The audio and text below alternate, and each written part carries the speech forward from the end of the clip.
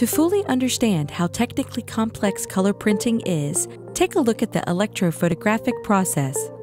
The primary charge roller, or PCR, rotates next to the OPC drum and applies a negative charge to the surface of the OPC drum, which prepares it for the imaging process.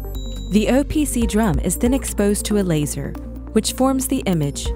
This area is more positively charged than the areas not exposed to the laser.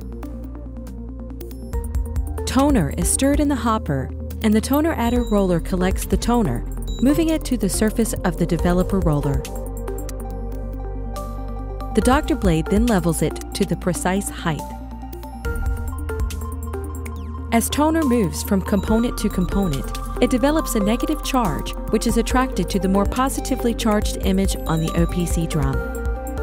The toner on the OPC drum is then transferred to the intermediate transfer belt. This process occurs within the 4 color cartridges in every laser printer.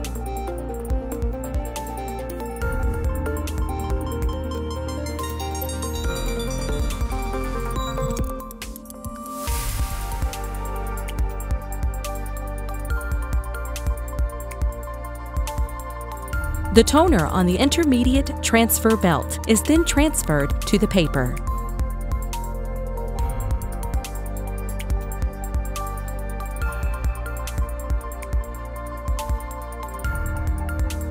The paper with the toner then passes through the fusing assembly, where it is melted and fused to the paper.